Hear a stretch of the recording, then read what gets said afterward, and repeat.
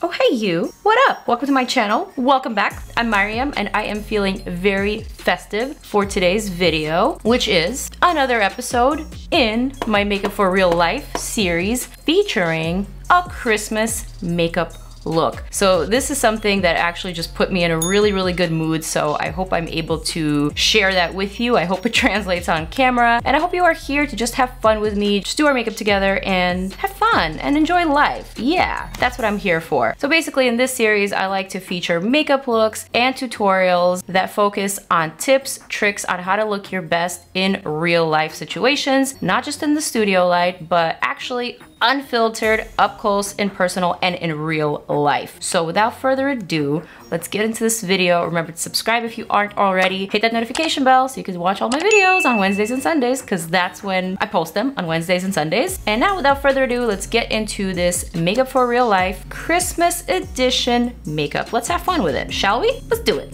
So the first thing that I am going to do is show you my favorite trick that I have shown in my beauty hacks video, and it is the self-tanning lip contour hack. This is my favorite one. I do this one like every other day or so, which is why you sometimes see me looking like I have a mustache. I'm just kidding. It doesn't actually look like a mustache, or at least it's not supposed to. If you do this right, it's not gonna look like a mustache. But basically, I take a little bit of this Loving Tan 2 Hour Express Deluxe Bronzing Mousse on a Q-tip, and then I contour my lips, also the corners of my mouth, kind of heavily with this self-tanner, and then I just blur out the edges with my finger or the other side of the Q-tip, kind of like that. And so that now gives me a contoured look, but it will stay on for a lot longer than actual powder contour or cream contour, and it'll just serve as a little frame for my mouth, especially if I'm planning on wearing bright lipstick or dark lipstick or anything that will pop against my skin tone. You sometimes even see celebrities doing this with really nude lipstick, like you see J-Lo doing this a lot, but sometimes she goes like really crazy overboard because ain't no one seeing her in real life. Everyone's kind of just seeing her on camera, but I'm showing you the real life version.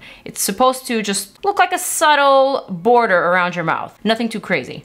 If you feel like you want to add a little more in certain areas, you can, but basically this is the gist. Okay, moving on to the next thing, which is the next step, which is the primer. For my Christmas real life makeup, I'm gonna use this Touche Eclat Blur Primer. Why can't I say that? From YSL. I've been liking this one lately, ever since I rediscovered it. And I'm just gonna kind of glide that across my face. This almost feels like skincare. It's very nourishing, and it's great for all skin types. It gives just a nice little slip and a slightly blurred, perfected finish. The next thing that I like to do is actually, I like to allow my primer to set a little bit, to just like dry, I guess. And then I like to move on to my brows. So today I'm just gonna do the usual thing that I've been doing lately, which is my Makeup by Mario Master Hold Brow Gel. I'm gonna quickly go through this. You've seen me do this many times before, so I'm not gonna like talk through it too much. But basically with this, you can create any shape that you want, and I'm just going for a slightly bushy but tamed laminated boy brow. For me, because my eyebrow tails don't grow directly laying down on my skin, I need to glue them down, so I need significantly more brow gel than most people, and that's what kind of helps me to really glue it down. Otherwise they stick out like little sticks and it's just not cute, you know? I feel like this is a feature of Asian brows, but generally speaking, Asian brow hairs are much shorter, but you know, because I am very mixed, I think I have like the length of like the Middle Eastern brow, but with the texture and quality of the Asian brow, you know? So the hairs are like a little too long, but they stick out. It's like a unique feature to me, and I'm always trying to work on it and trying to perfect my specific brow, which I'm not gonna lie, can be tough. It can be tough sometimes. Okay, she is glued down. I'm gonna leave the brows alone. This is literally the order that I usually do my makeup. Then I move on to foundation. For foundation today, I'm gonna use my Fenty Beauty Eaze Drop Blurring Skin Tint. So again, I'm going for more blurring so that it can look the best in real life. But skin tint, and specifically a skin tint with a little bit more coverage than most skin tints, because still, I'm going to be at home. This is a family holiday. I'm probably gonna be watching movies with my little sister, you know, and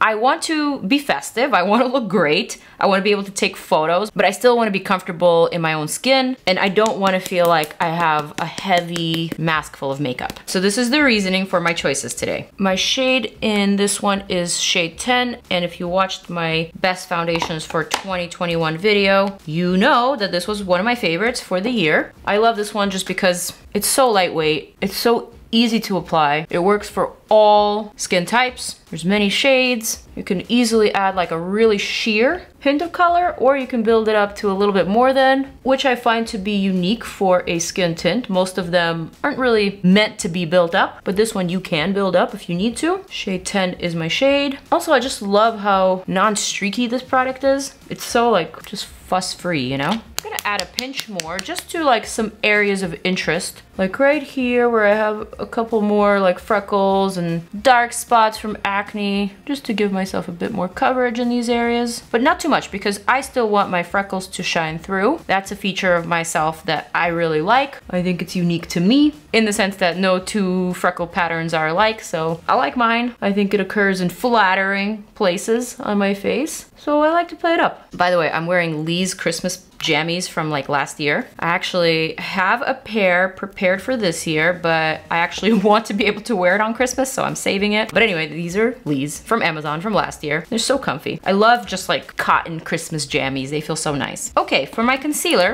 reaching again for Fenty Bright Fix Eye Brightener in the shade 6 Melon. What? Why would I just add it straight from the tube? I have never done that in a video or in real life, and I just did for the first time, and I released way too much product. Now I'm gonna have to waste it. It's terrible, but anyway, just a drop is all you really need here. Work that in with my fingers. All right, maybe more than a drop, maybe 2 more little dots here. I'm gonna lift the outer corner, add it to my eye as well, since I just released so much product. Like that, just a fresh little oomph, you know, just a little lift, just a little brightening. Again, this is another product that just looks so believable in real life. It doesn't cause any flashback. It doesn't look like white spots under your eyes. It's just good. I even like to add a little bit in between my brows and also around my nostril, just because this area on me is a little deep, you know? So I like to pop it out. Same thing with this area here. You know, I tend to hold a lot of my tension in between my eyebrows, so I frown a lot in this area. And so because of that, I just like to brighten it, you know? Next, I'm gonna set and forget. I'm gonna use my One Size translucent setting powder because it is perfecting AF, honey. So now these are products that you've seen me use so many times before. You know they're my favorite. You know I can't live without them. So I'm not gonna talk about it any further, but I am gonna be linking everything below, as I always do, in case you still haven't gotten these. I'm gonna give you another opportunity.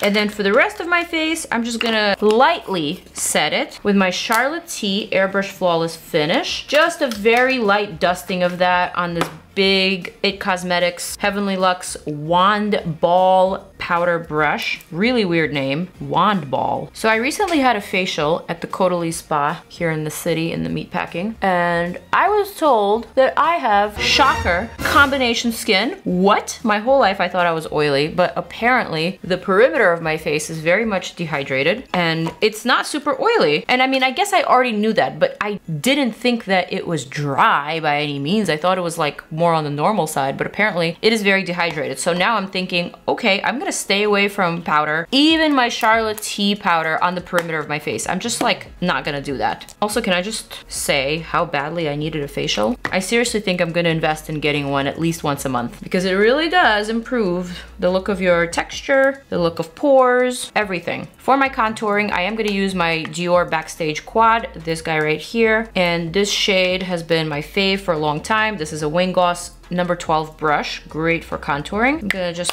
add a little bit to the perimeter of my face. I know, just a little bit, but you know, I do wanna like bronze up and just contour a pinch. And then like that. For real life, I always find that less is more when it comes to bronzing and contouring. I just find that, you know, sometimes it can look like your face is dirty and it just, I don't know, brings down the whole look, makes you look like you're not really well put together, even though you really tried. But anyway, that's all for the bronzer. That's all for the contour. This is pretty much it. Next, I'm gonna add a little bit of blush. Caring Coral from the Huda Beauty Glowish line. I really love this blush. Pretty much my everyday go-to. I think it looks great with a red lipstick, or even with just like a no makeup look. It's just a versatile, really stunning color. Just gonna add it to the apples of my cheeks and kind of into the temple as I always do, using this Mercier cheek color brush. That's it, that's enough. Again, just like sprucing up my face, my complexion, you know, nothing too texture enhancing, just like a light little veil of color, a little bit on the nose. This will still look great in photos,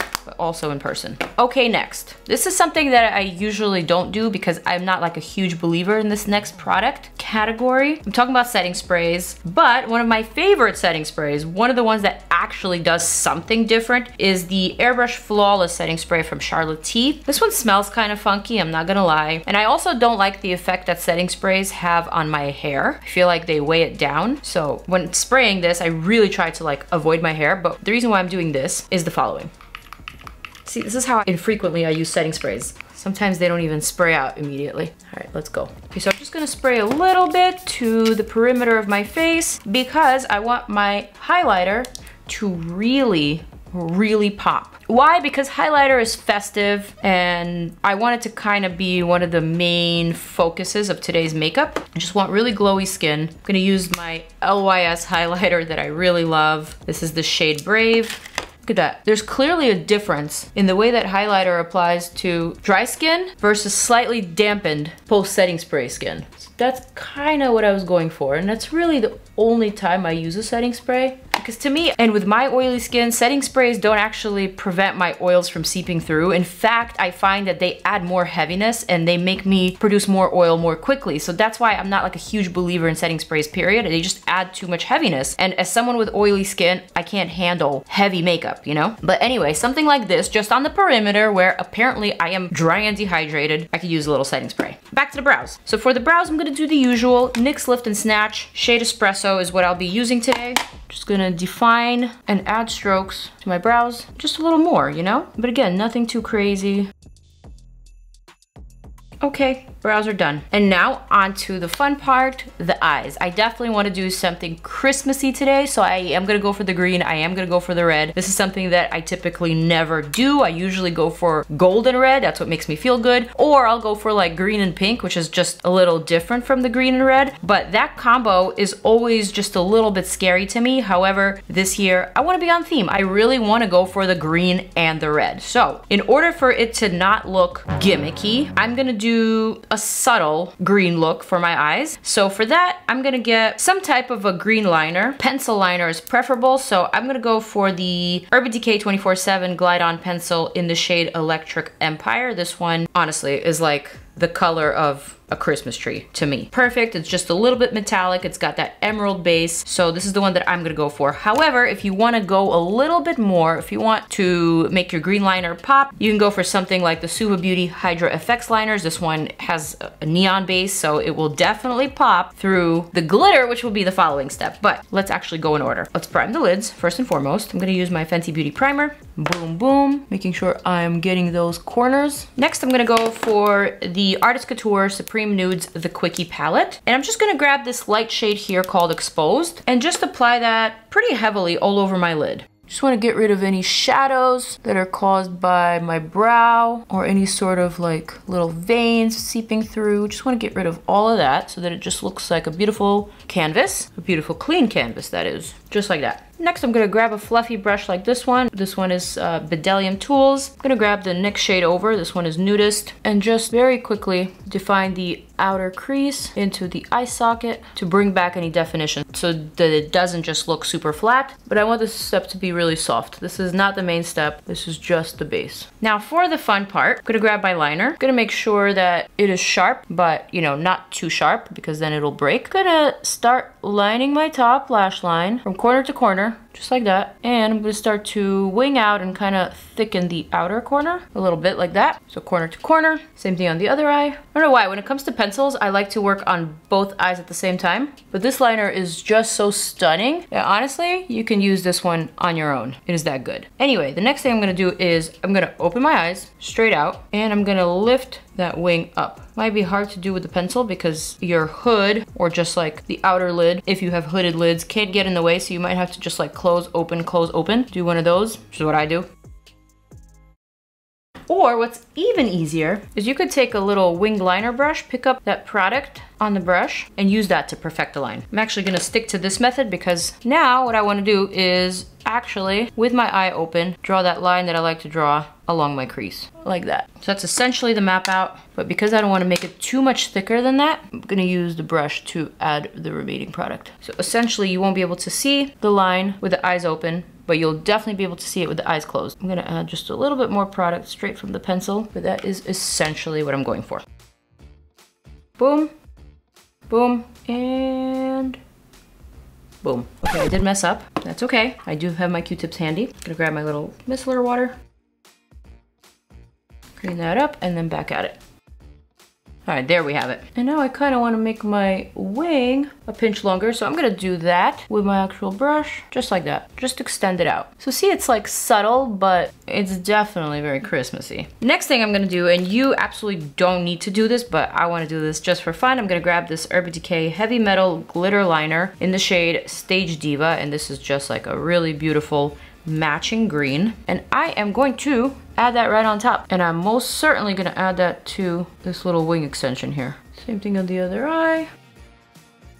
Don't worry about being too precise here. Now you can just add the glitter liner wherever you feel that the glitter is needed, as opposed to actually creating sharp lines. You already have the sharp lines, now you just need the glitter. Cool thing about these is that you can let the first layer dry, and then you can add a second layer of glitter wherever there's any gaps or wherever you just want a little bit more, and it layers great. These are like my all-time favorite glitter liners. And in fact, anytime I use glitter, I always just reach for these liners. They're like my forever glitter substitute for any occasion, all over the eye or as a liner, I don't care. This is what I use. For the final touch on the eye, I'm gonna reach back into my highlighter, LYS. I'm gonna grab a small pencil brush back into my highlighter. I'm gonna add a highlight right here, my inner corner, also right here in the center lid, just for a little bit of dimension. I want it to be subtle and just light reflective as opposed to glittery. We already have the glitter. Now we just want a little bit of dimension. I'm gonna add that here, and then also on the brow bone, but a little bit heavier on the brow bone. There we go.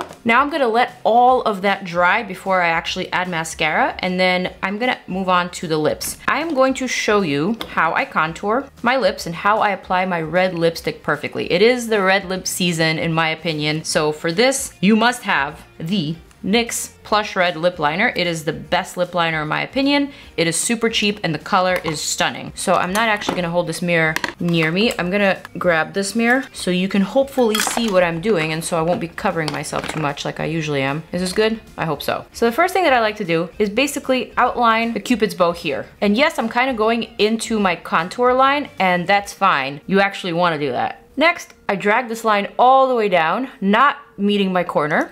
But then I draw a straight line from the highest peak of my Cupid's bow all the way to the corner. It helps sometimes to smile a little, like that. On this side, I go a little bit further out than my actual lip line because I do have a freckle on this side. And if I don't actually line to the freckle, then it looks like I made a mistake. So I always go just a pinch past the corner, but I don't do that here. And kind of the same thing on the bottom. I just overline the very, very bottom, so like the center. But then I come up and I actually meet with my corner and I go back into my lip line. And then I just perfect the shape. Sometimes I like to use a clean brush to just remove any lip liner, like that. Then I draw pockets of fullness, kind of here, in the center of the bottom lip. A little bit on the top, and then just connecting to the outer ones. The reason why I do this is because lipstick adheres differently to lip liner than it does to your bare lips. So creating these lines makes it look like the lipstick goes in a little bit deeper, so it looks like it creates pockets. I really like doing this, but you absolutely don't have to. Similarly, I find that lip liner just sticks on your lips a lot longer than regular lipstick does. So because of that, I always like to apply more lip liner onto my corners, like that. And then I add my red lipstick. So for my red lipstick today, I have a few choices. You guys probably already know how I feel about Makeup by Mario's red lip. Ugh, this one. Kiana is the name, and it is just the most stunning, most perfect Christmas red ever imaginable. I would wear it today, but I want to actually wear this on Christmas Day, so I'm saving this one. Today I'm gonna go for this Chanel Rouge Allure Velvet in the shade Rouge Charnel. I also have like a slightly lighter shade, but I definitely want to go for like the traditional cooler red. So I'm gonna apply that straight from the tube, as I always do.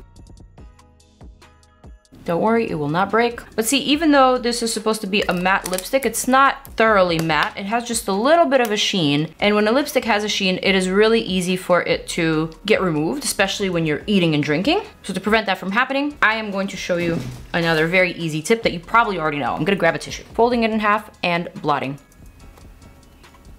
Is that not like the most perfect lipstick blot ever? After that, I just like to press my lips together just to kind of distribute the color, and then go over one more time with the lip liner just to seal in the corners, but essentially you're done. And this will last, and this will look so damn good. I actually really love this color. I feel like it's just so classic. You can't go wrong with this color. It looks good on everyone. Okay, now back to the eyes. I'm gonna crimp my lashes just once, but for Christmas, I am gonna wear falsies. Why? Because I can. Of course, you don't have to, but I'm gonna use this REPHR Lash Curler just to crimp my lashes once, and then also crimp the bottoms. I'm gonna use my Essence Lash Princess Mascara. This one is waterproof. And then for my lashes, you already know I'm gonna reach for the REM Beauty Dream Lashes in the shade, in the style, Eternally Meowing. This has been my favorite go-to lash. Just think it looks so nice on almond-shaped eyes and on smaller eyes like mine. So I've worn this, worn this style several times already, and this is the first time that one of the band parts has come off. So now this might be the last time that I wear these. That's okay. I actually just recently discovered Kiss Falscara,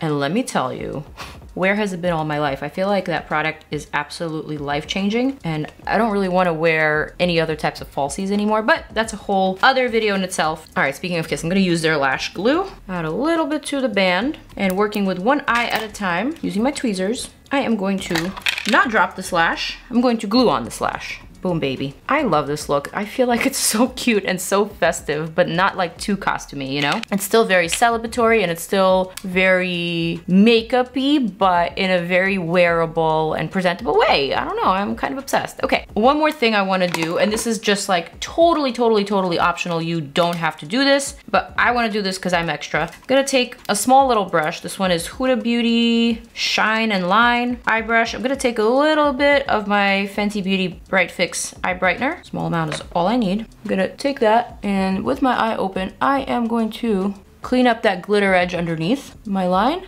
So first I'm creating just like a really precise line, like that, and then I'm gonna blur it out. If you feel like you went a little overboard like I did, you can go ahead and add back the glitter. And then I'm just gonna take a little bit of powder on a clean brush, and I'm gonna set that in place. Just feel like that adds a little bit of crispness and contrast to the liner, and it just makes it stand out a little bit more. All right, so for the final touch, I have a whole bunch of these cute little accessories that I got from ASOS. I'll try to find them and link them below as well. I got these adorable clips for the hair. I also have a whole bunch of earring sets, like these ho-ho-hos and little like Santa baby hoops, so cute. And these like little Christmas trees. I don't know, all of these are really cute, but I am thinking I really want to utilize these adorable clips. I'm thinking maybe one on each, or perhaps a little side part. What do you think? Like a little side clip here. Ooh, I don't know about you, but this is feeling very cute and sassy to me. A little red, a little green, a little present under the tree. I'm feeling this. I'm gonna go for a little candy cane here, just like a little something, and maybe a little ho-ho. I mean, who doesn't love a little ho-ho? All right, perfect. And my look is now complete. And I am just so pleased with it. Of course, I'm gonna step into some real light and show you what it looks like, but this is what it looks like in studio light. I am really impressed with it. I feel like it's so whimsical, but just like happy and dressed up and on theme. I had so much fun putting it together. I think that's the most important part about these celebrations, is that you gotta have fun. You ought to have fun. You have to enjoy the moment and make memories, and even make memories while doing your makeup. So for me, this moment was exactly that. I gotta say my mood is better. I'm feeling a little bit more uplifted. So I hope I was able to share that with you guys. I hope you love the way that this look turned out, and I hope you get to try it. So if you do try it, let me know, take some pictures, tag me on my Instagram so I can like them and repost them. And most importantly, I wanna wish you guys an amazing celebration, whether you are celebrating Christmas or not. I just wanna wish you the best end of the year. Going forward, all positivity, all light, all happiness and joy. That is what I wish. That is what I am sending out into the world. That is my message for today and for always. So with that, you guys, I am going to zoom on out. I hope you enjoyed this look and I hope you enjoyed this episode of Makeup for Real Life, Christmas edition. I love you. I will see you in the next one. Mwah.